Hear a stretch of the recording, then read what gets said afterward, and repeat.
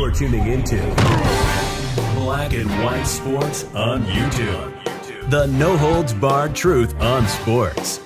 The main event starts now. I'm back. Rodrance for Black and White Live. Well, we got pretty big news here involving Sean Payton and Troy Aikman.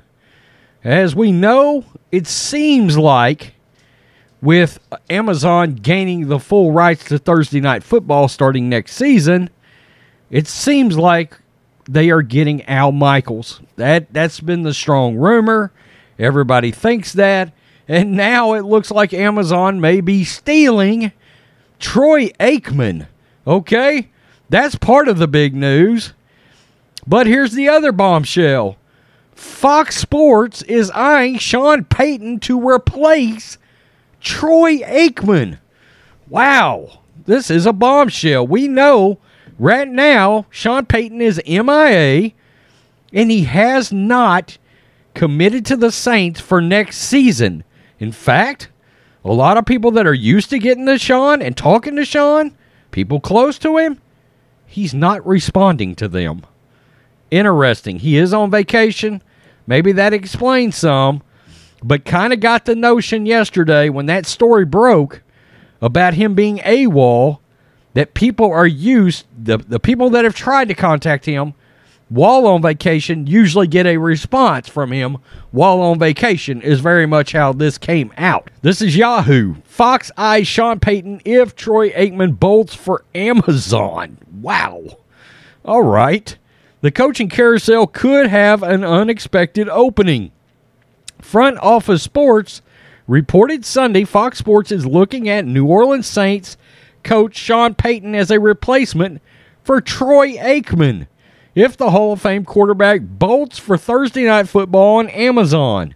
Aikman has worked with Joe Buck on the lead NFL team for Fox for many years. The Payton buzz comes after NFL Network insider Ian Rappaport suggested the Saints coach has not committed to returning next year.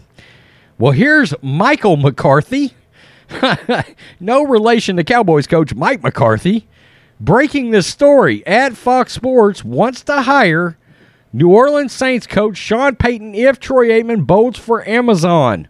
Sources tell at Front Office Sports.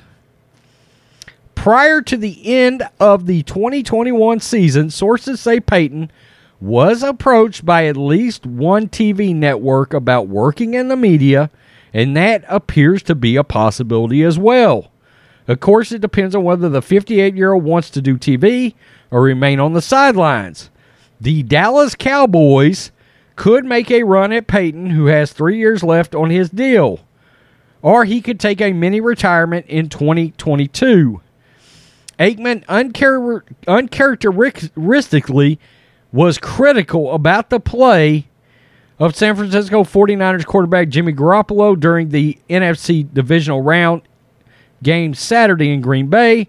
The Hall of Fame quarterback has also been rumored to be interested in joining the front office of an NFL team.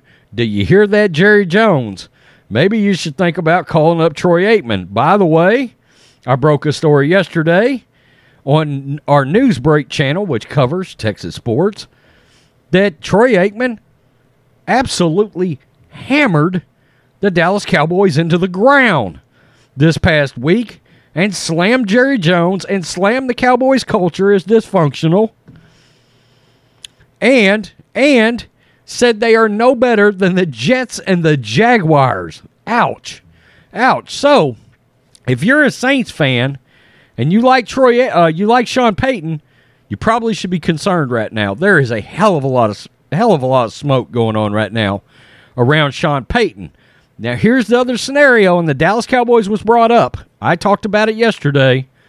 Look, the Cowboys, Jerry Jones could approach the Saints and say, hey, we'll trade you a couple of draft picks for Sean Payton. Yes, that has happened in the past where teams have traded to get a head coach. Jerry Jones supposedly has been enamored by Sean Payton for years.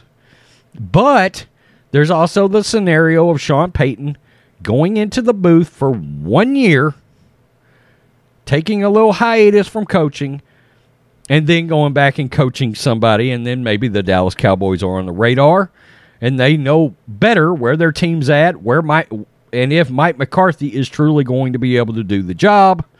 Never mind that horrid call he had last week.